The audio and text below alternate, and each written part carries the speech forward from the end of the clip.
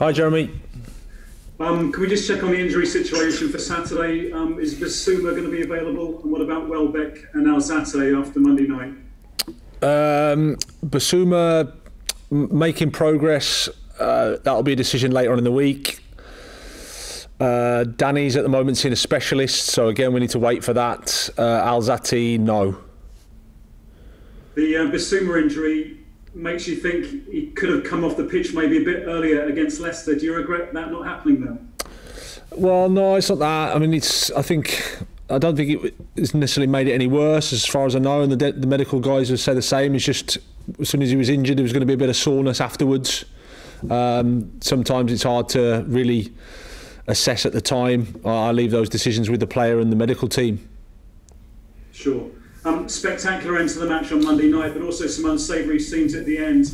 A mass confrontation on the pitch, and then your players had to run the gauntlet of Palace fans getting to the tunnel. Suggestion they were spat at, had coins thrown at them, and also drinks. Was it out of order? Well, I think it was as you say, a really emotional game, and the way we scored at the end, you can imagine there's emotion everywhere. I think on the pitch, in fairness, it was quite calm pretty quickly with the players. There wasn't any problem. I didn't think. You can understand if you just conceded in the 96th minute that people are going to be upset, and you can see that if you've scored in the 96th minute, then you're going to be happy. So that's normal. And I think just anybody knows the geography of Selhurst Park, and as you walk in, it's the same for the supporters. You can't really blame people for being angry and passionate. Obviously, what you don't want is it overstepping into stuff that things are getting thrown or whatever else.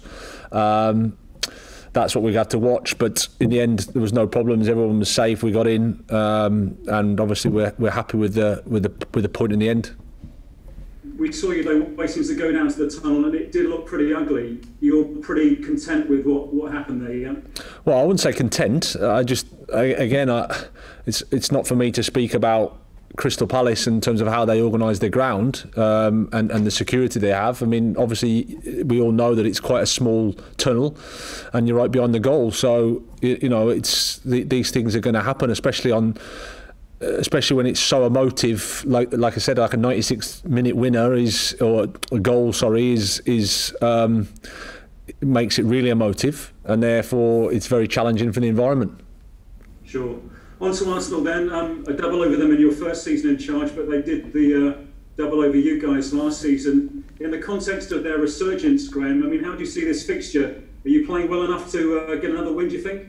I think it's a really tough game. I think they're in a really good moment because of their fantastic win against their big North London rivals. I think they got off to a tough start. They had COVID, and you can see that the team that they started against Brentford, even though as we've all seen, Brentford at home, first game back in the Premier League for 70 odd years, is not an easy game.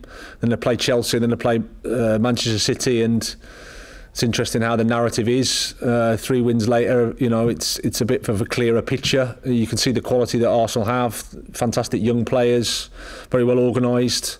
Deservedly won the game last time, so we know it's a tough match.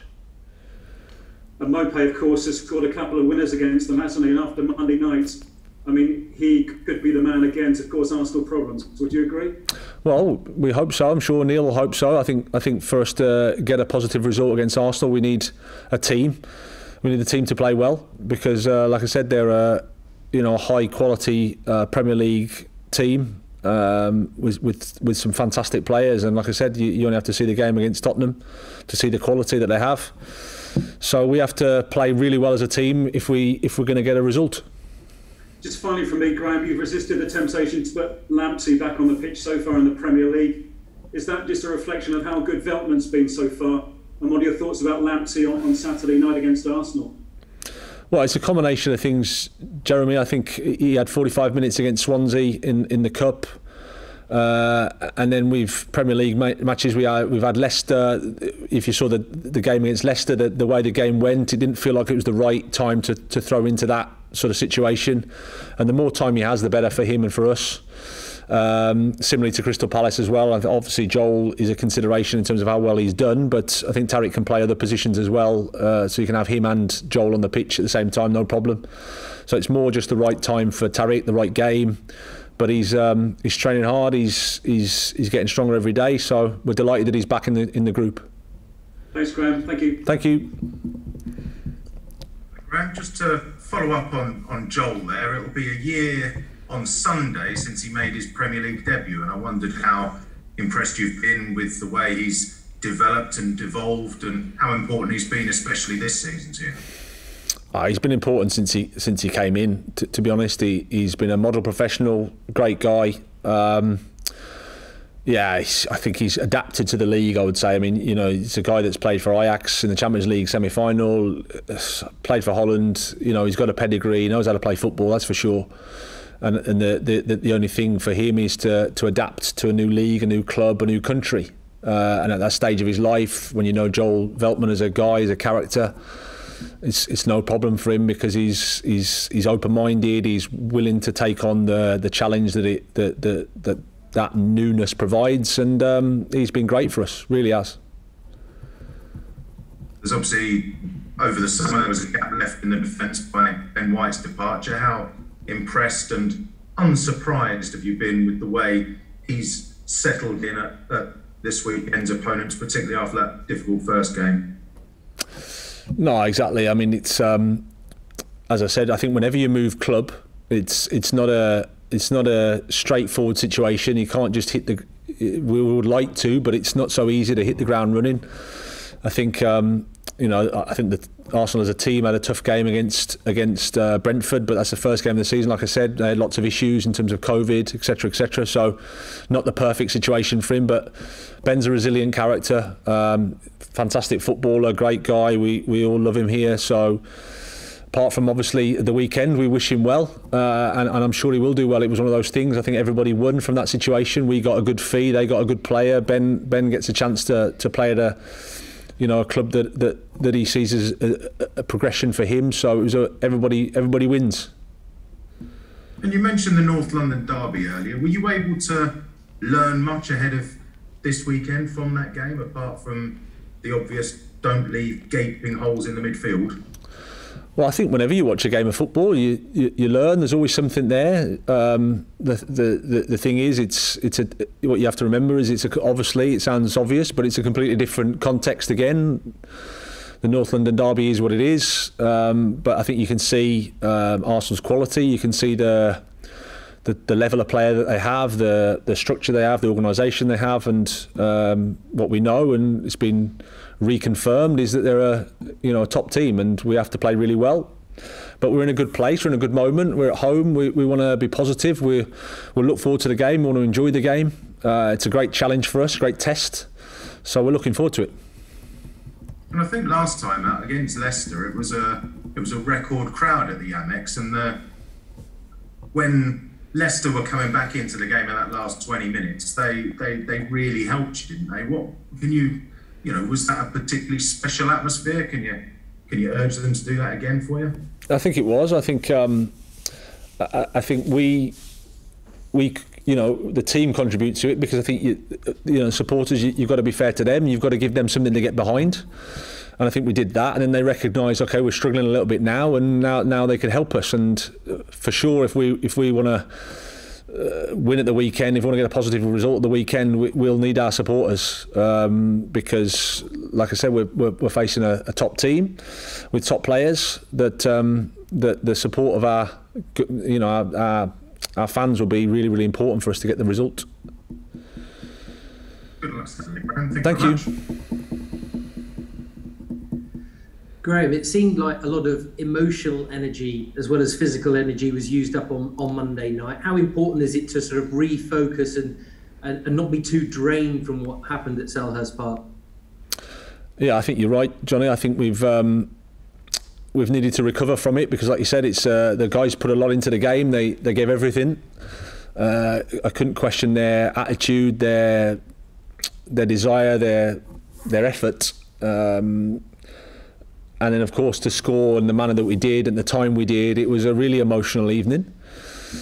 So we've been, I think, quite good in terms of how we've recovered, and we'll be ready again tomorrow to train and to be prepared for the game against Arsenal. But I think it was important to acknowledge that recovery time that was needed from the game.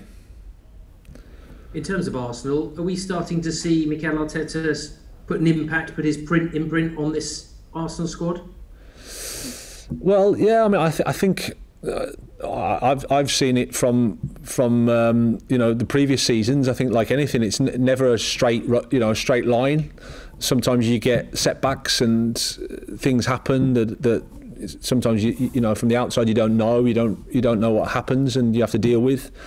I think you have to say Arsenal have they've won a major trophy under Mikel, which is not easy to do, and the team has got some really exciting young players that play at a really, really high level, and they've also got some experience as well. They're transitioning into somewhere that they like. It's not easy to do because you have to move players out, and contracts make it. You can't just clear them away. So it's never going to be a straight line. But clearly the performance against Tottenham gives everybody there, I'm sure, a lot of confidence, and they'll be coming in a really good moment. So we have to be prepared for that. Because they've made massive investment, haven't they? I mean, last week there was Pepe, Lacazette, Martinelli, all on the bench, didn't even get used. But they're pushing to get into the Champions League. That's the ambition of the club, I guess. And when you do that, you have to invest. You only have to see what the rest is spending. So it's normal. If you want to have that ambition, which I'm sure a club like Arsenal does. And then it's about where you invest. If you invest in a bit of a younger player with a bit more not quite the finished article, then you know that despite the investment, there's still some ups and downs that you have to go through, and that's where they need the patience of the club and the patience of everybody around, which I'm sure they've got. But Mikel's a top coach. He's been fantastic with Manchester City, and he'll learned a lot about the team and the club and his players over the last couple of years. And like I said, the performance against Tottenham was very, very impressive.